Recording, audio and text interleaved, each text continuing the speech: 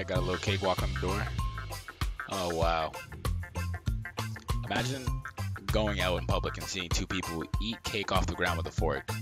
Alright, we got a little sandwich here. Alright, already she's putting way too much mayo on her sandwich. It's concerning how much mayo there is on that sandwich. If you put that... Alright, that is just that is decent. Alright, having a nice little meal. Yo, this be all y'all girls when y'all like, nah, I don't want any food, and then be taking our food. It's like, nah, get your own meal next time. A little slice of the cake. That is, what type of cake is that? That looks way too powdery. Alright, go ahead, take the whole thing. Alright, what do we got here? A little pasta bowl.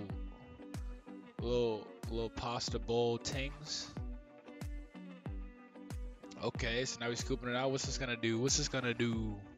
Warm it up. So could you have not just put it in the microwave from the jump? Nah, I cannot watch this. Oh my gosh, that's like washing your hands with your sleeves down. What do people try to? I ain't never seen nobody eat chocolate like. Wait, whoa. Green pasta. We color coding our pasta. No, don't feed her that.